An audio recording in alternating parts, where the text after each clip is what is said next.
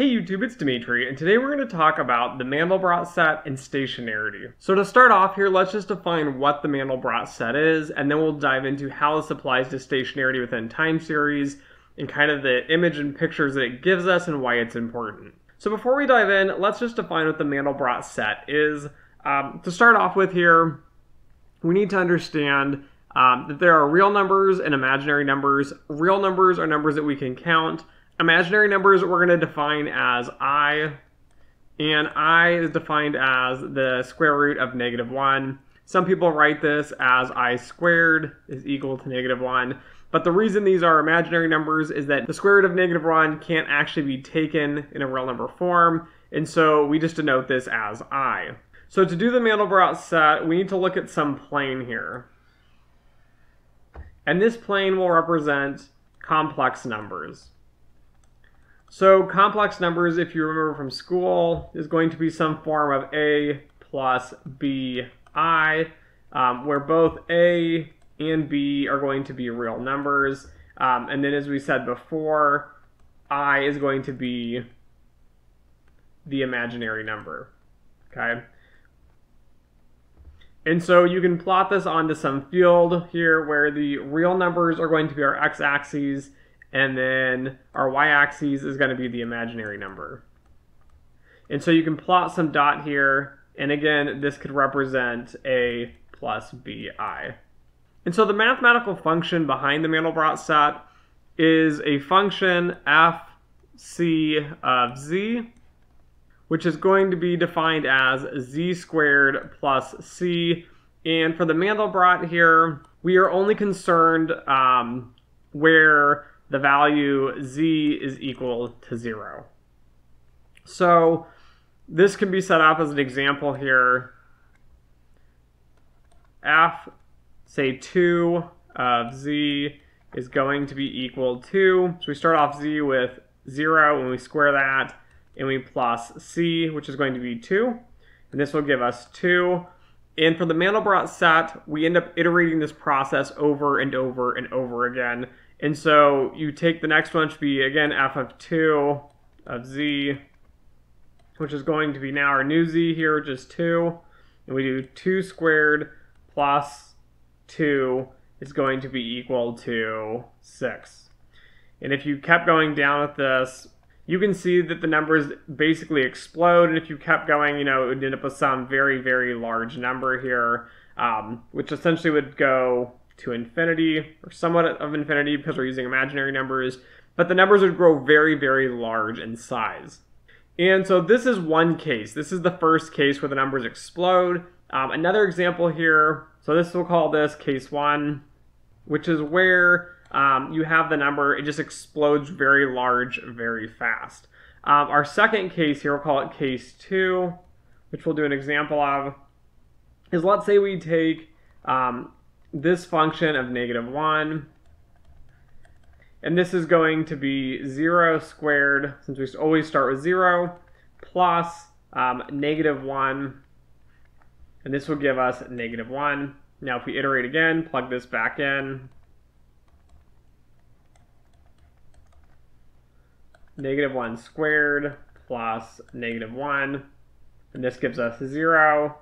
And if we do f of -1 of z again, we reiterate this again, we now take our 0 here, we plug it back in, plus -1, and this gives us -1. And if you see, this will continue on to be 0, -1, 0, -1. And the second case is where the output from this iterative process does not explode. It does not go into this crazy infinite series into a very large number. It actually stays bounded into a reasonable realm. Okay, so in these two cases, you have one where the numbers grow extremely fast, and you have a second case where the number seems to be stable as we iterate across time. All right, so this is what the Mandelbrot set looks like. Everything that is in black on the Mandelbrot set is going to be something that is stable. So it will not go to a very large number no matter how many times you iterate.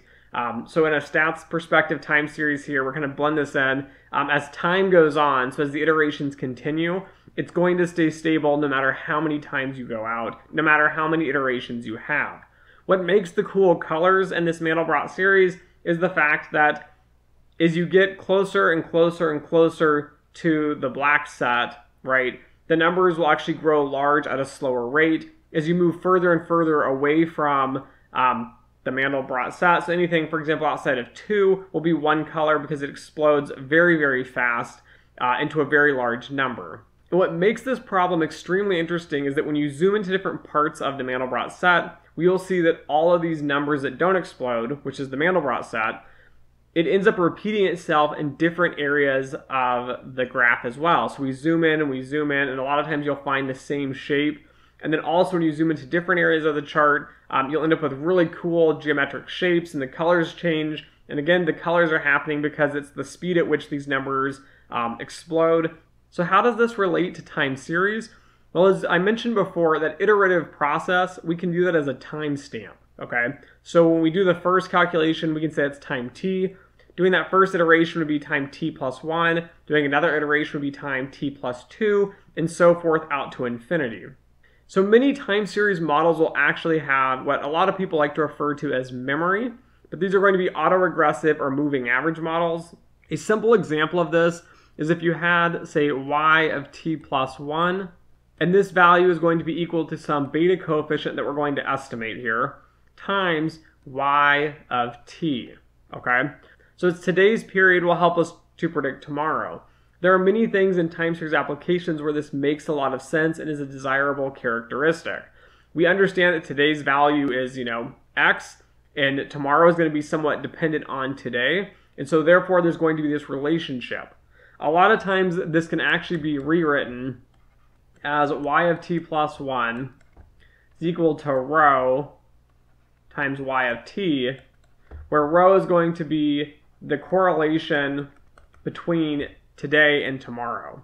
The Mandelbrot set here, the takeaway I want you to look at here is that the shapes are very unique and they're pretty mesmerizing in general, but that shape is extremely complex and hard to predict.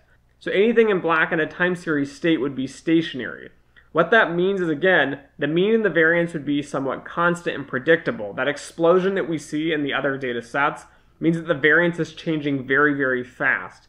Therefore, it is not a stationary process. So everything inside that black, the Mandelbrot set itself, can be viewed as stationary. The point I want to take away here is that in the real world, we're typically dealing with just the real number line. It's not as simple as within a circle, so value less than this, greater than this. If you start looking at imaginary numbers, and we'll do another video later, we start adding into multiple components into time series models, the complexity gets very, very complicated very, very quickly. And this Mandelbrot set, the details, the geometry behind it, right? It's very mesmerizing, but at the same time, that complexity is what we have in time series. And I think it's important to note because when you build models, a lot of times people will build models not understanding the concept of stationarity. And I'm hoping this video will give you kind of a takeaway. When you get close to the edge where it's solid black, it's in the Mandelbrot set, and you start getting closer away from it, so it's outside of it, but just a little bit, sometimes it can take, 100, 200, 300, 400 periods before all of a sudden it becomes unstable and then it skyrockets off and it explodes, okay? And in time series applications, especially in finance, we have smaller data sets. And so when you start building models and people start saying, oh, I don't need stationarity, I built this model, it looks stable, I did some ad hoc analysis, right? You didn't do an actual statistical test. What ends up happening is you might be on that edge and you don't know it, and it could blow up in 1 period, 2 periods, 6 periods, 10 periods, 100 periods. We just don't know. So I'm hoping you realize from this video, stationarity as a concept is very complex, and I think the Mandelbrot set really helps me at least think about the complexity behind kind of explosions of numbers and instability within mathematical equations. It gives you more of an insight into what could happen, again, in kind of financial markets and modeling and why things don't always work out the way you think they'll work out. Even when you do basic, simple ad hoc analysis, or even when you think there's a theory backing it, a lot of times we just don't know. Anyways, that's it for the Mandelbrot set and stationarity. Later, we'll talk about another concept related to the Mandelbrot set, as well as stationarity and ARIMA-style models.